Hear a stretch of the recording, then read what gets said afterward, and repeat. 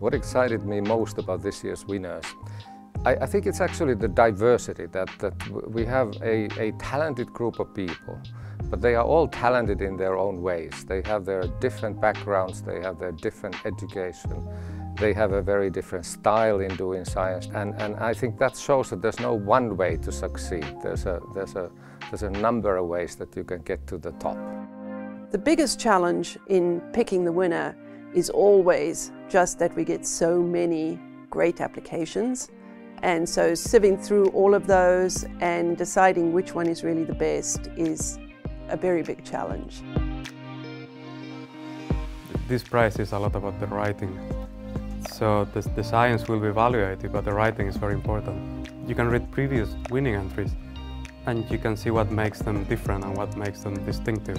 Who should apply for this prize? I think it's a question that everybody should ask themselves, but I think particularly if you are excited about science communication. The advice I would give to scientists thinking of entering is, number one, go ahead and enter. My advice would be try to make the essay not sound like an article, but try to let your own voice filter through the essay. Just to try, because if you don't try, there's zero chances to get something.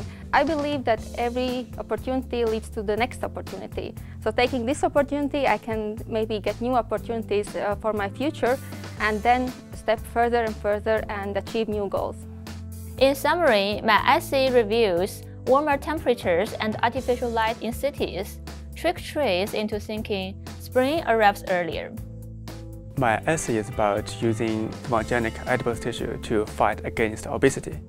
The history and the evolution of transmissible cancer that has been affecting dogs for several thousand years.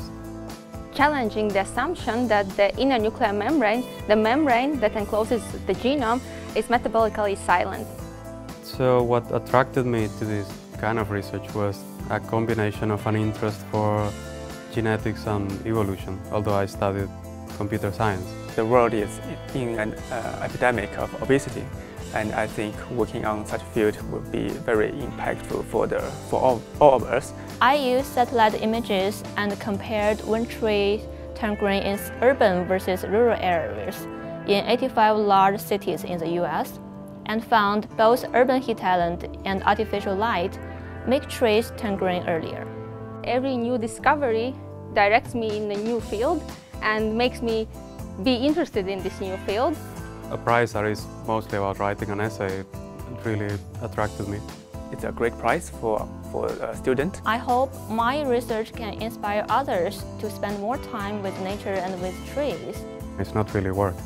This is like a full-time hobby.